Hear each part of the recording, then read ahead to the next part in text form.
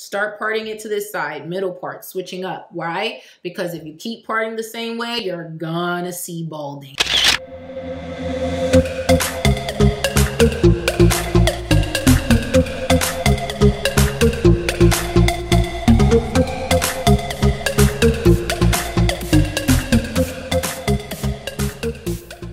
Hey baddies, it's your girl Bevy, founder and CEO of Hairscripts, the platform connecting women with hair loss, whether it's mild all the way to severe causes of hair loss, to dermatologists, trichologists, and other hair restoration experts that's gonna help you to restore and regrow healthy, shining, and thriving hair, honey, okay? So if you're experiencing hair loss right now, stop what you're doing, click the link down below so that we can plug you to a vetted expert who specializes in hair and skin of color, okay? So now that that's out the way, you are on this video today because your edges are falling out, AKA you're experiencing traction alopecia. In this video, I'm gonna tell you what traction alopecia is, and just a spoiler alert, it can be reversed. In most cases, in some cases, right? And so don't worry, don't go crazy, don't start flipping out, don't start shaving your head bald because you feel like it's all over from here. It's not. Now, shave your head bald if you want to. If you don't know, we have a podcast called the Supernaturals Podcast where we will be talking to, I'm so excited about this, women who are bald and beautiful, okay? Some by choice and some simply because they accepted their scarring alopecia for what it was and they are just bad, okay? They're killing it. They are embracing their baldness and they are showing you that you could be bad with or without hair, okay? So anyways, stay tuned for that. That's coming up on our Supernaturals podcast on some episodes about being a bald baddie, okay? But let's get back to this video. Sorry, I keep going into plugs and tangents, okay? This is what she does, pills and potions. But anyway, so let's jump right into the video so I can tell you what traction alopecia is, how to treat it, how to reverse your hair loss, all that good stuff. So before I give you the tea, please subscribe to the channel because I don't give the milk for free. I just don't give it away for free, honey. Like, and clicking on the subscribe button is literally free to you. It costs you absolutely nothing. And it's not like Instagram. People don't have to know who you're following. So you don't have to feel like you're thirsty, you know what I mean? Anyway, so what is traction alopecia? Traction alopecia is when you're losing hair, obviously your edges, right? At the peripheral of your scalp, right? So that's what we all know as my edges are going back. They're falling, they're plucked, whatever we say, whatever the churn are saying these days, because I can't keep up. That's what traction alopecia essentially is, okay? It's caused by pulling hair back too tightly, tension on the scalp, repeated trauma to your hair follicles, and some people are just genetically predisposed. Let's just call a spade. Some people, their mammy ain't had edges, their mammies ain't had edges, their grandmammies ain't had edges, and it doesn't make you any less or more than any other woman. There's just some people who are genetically predisposed. And again, there are some cases that are not reversible. Let me make that very clear. If you have scarring alopecia, if it's to no return, right. And so the first step with anything is if you're noticing that your edges are falling out, please go see a professional. Go see an expert. Get a free scalp evaluation. If you don't know where to start, click the link down below because our professionals can give you a free scalp evaluation, free-ish, okay, in some cases, and basically let you know what's up with your scalp. Like, is it really just that your edges are, you know, just temporarily back and you just need a couple of things to get it back? They'll help you plan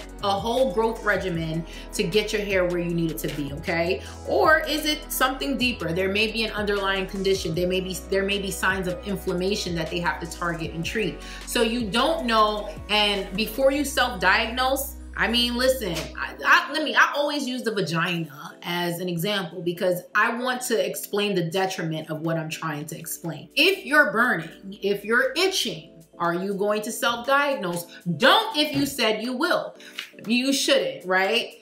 You need to go to a doctor and find out why you're itching, why you're burning. While it may be obvious that it's a yeast infection, you know, you're not gonna keep doing the same thing and getting no result and expecting different results, right? You're getting no results, it's coming back. It's time to really dive in and figure out what you need to do to repair the problem, right? Same thing here, right? Itchy scalp, go see a professional. That's step one. But let's talk about step two, right? Step two basically is what that professional or the treatments, okay? So let's talk about how to treat your alopecia, okay? So there's a few different things. If you go to a professional has different ways. They have a plethora of different treatments that they can offer. What I always recommend is cortisone shots, right? To your scalp. Why? Because it is literally free or free-ish. And when I say free-ish, I mean that your insurance will cover it and you may have to pay a copay or a very small nominal fee. In some cases, not. Even, hey, come here, even Medicaid covers it, okay? So you have no excuse. You go, you schedule an evaluation, you go get the evaluation and they give you the cortisone shots. They do not hurt. It doesn't feel, it literally feels like a mosquito bite. And some mosquito bites we don't feel. You don't know until you're itching that you had a mosquito bite. It is concentrated, it's local, it reduces inflammation on your scalp. And what it does is it causes hair growth, okay? 6 treatments once a month. You're gonna start to see hair growth results. But before then, you're gonna see results of less shedding. You're not gonna see your hair falling out as much. You're not gonna feel the same inflammation or the itchiness or uncomfortableness on your scalp. So please, honey, child, it is free. I don't know why you're still watching. No, still watch the video. Still watch the video. Watch it to the end.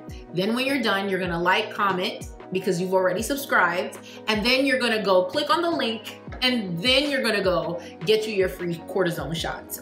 Why live without edges? Like, why, if you can get them back? Like, I'm just saying, like, if you want them, they're there at your disposal. No excuse, okay? Next thing is topical applications, okay? So there's topical treatments that you can use.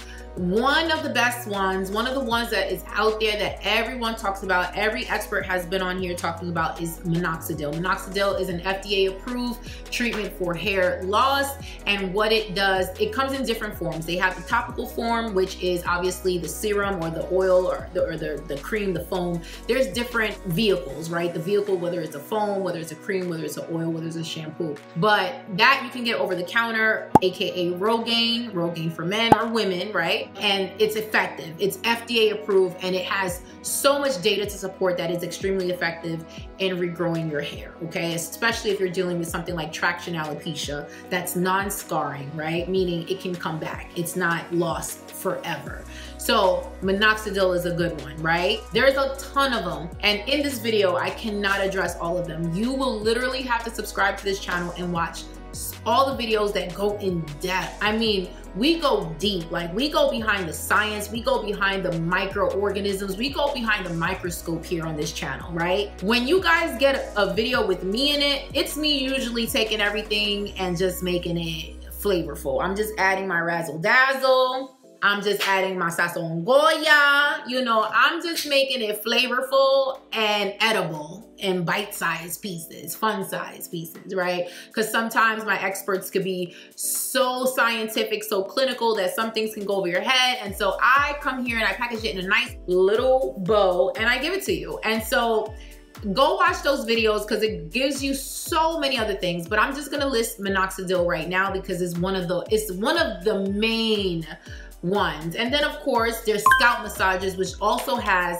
data that supports scalp massages are effective in generating hair growth and circulating blood flow to the scalp, delivering the nutrients to the scalp and getting the scalp to a level of homeostasis, right? Scalp massages are effective, they are key. Please take you some money, ration out some scalp massages in your budget, include it in your monthly budget because you have a monthly budget, because being a baddie is not just about looking good, it's about having money, it's about feeling good, it's about being the best you, living your best life. So you're gonna ration it into your budget because while it feels, I mean, while you wanna do it yourself, I mean, it's nothing like having a professional massage person, therapist who knows the pressure points in your scalp that's just gonna, flashbacks. I'm very sorry. I got a little carried away. Anyway, so scalp massages, okay? And of course, I have to bring it up. This is a very controversial topic, believe it or not, but it is the #1 topic in the Black and brown community, hair growth oils. Some people are anti-oil, some people are for oils. My perspective on it, from speaking to both parties and interviewing people and curating content and creating content, is I'm a pro-oil girl. Now, I am a 3C and I do have very fine hair. So while I personally am not into oils, more serums, right? And it's a difference. I like things that are lighter, non-comedogenic. I like things more like safflower oils, jojoba oils, things that absorb very, very quickly into the skin and scalp because it's super light. I'm gonna use an oil to seal, but very little, because if I use too much, like a hair too much of oil, no pun intended, is gonna leave my hair looking like straw. So I'm one of those people that some days I opt out of the sealing oil, and I usually only use the serums when I do my whole process to reactivate my hair follicles, which that's another video. If you want to check that out, please check that out. Follow us on Hairscripts on Instagram, where you will see like all the things about reactivating your sleepy follicles, right? And I'm not going to talk about that here, but I would implement a hair growth serum. And not all oils are created equally. There are great oils on the market. Glam Naturally oil is a favorite. It just has essential oils that are clinically proven to regrow hair with the right carrier oil that's not comedogenic, that has the right fatty proteins in it, that's gonna really optimize your hair growth. And if you want a video to know what are the best hair growth oils, please check out our videos. We have a video here on either how to make your own hair growth serum or the best hair growth oils that you can find to add to your hair growth regimen, okay? So that is, I mean, listen, let me talk about prevention really quickly, and that's really it in a nutshell. I mean, there's so many other things like diet, supplements, hair growth supplements, and all of that stuff that I'm not touching on here on this video. If you want to know how to reverse your hair loss in 60 days, I have a video about that on this channel. Check that video out. I go in depth about all the multifactorial steps or the multiple treatments that you need to basically take to starting your hair growth journey. So this is not so much so about hair growth journey. I'm isolating this specifically to getting those edges back, doing what you can do to kind of like start getting the ball rolling on getting your edges back. But how do you prevent it? Switch it up with your hairstyles. If you do this side part all the time, girl, start parting it to this side, middle part, switching up, right? Because if you keep parting the same way, you're gonna see balding. It's natural. It's just, you can't avoid it, right? But if you just have to have that side part, then just be ready to see a spot that's a little wider than usual. A part that's a little wider than usual. And if you don't mind, then if you like it, I love it, right? Then that's another thing. Avoid tying up your hair when it's wet, right? I was guilty of this for years. I would wet my hair and do a slick back Steven Seagal. Now this is not a slick back Steven Seagal, although it looks like it, because you know I just used the right amount of product in the front to make it look like I'm mixed. But I'm just mixed with gel and water, honey. But you know, at the end of the day, you know, I used to wet my whole head and then like tie it up in a bun, like a tight bun, and that would be my style. And then it would sit there for like, anyway, look, this is not my confessional. These are not my confessions, but I'm just telling you, like, don't do that, okay? And of course, avoid relaxers, chemicals, and high manipulative styles that are just gonna be pulling and tugging, right? Like, not for nothing, but the bun is not always the best. Now I do it because I don't like when my ends look crazy, when they look janky, and I don't wanna be walking around here with, you know, I slick it up, but you gotta give it a rest. You can't go to sleep with this bun on, wake up with this bun on, and keep a cast on this bun. I gotta loosen it up so when the cameras go off, she's gonna be a little wild child, right? She's gonna be, you know, Punky Brewster, but it is what it is, right? If you want your edges back, please follow these tips. Do me a favor, subscribe if you haven't already, because for whatever reason you listened to the end and you still didn't subscribe. Like and comment below. Tell me what I said that actually helped you. If there's anything new that you haven't heard, I'm sure there is. And you know what? Join the family. Join the baddie bunch, because that's what we are here. We're baddies, whether we're 20, 30, 40, 50, or 60. You can be a baddie at any age, honey. Just try me if you want, okay? But anyway, love you. Bye.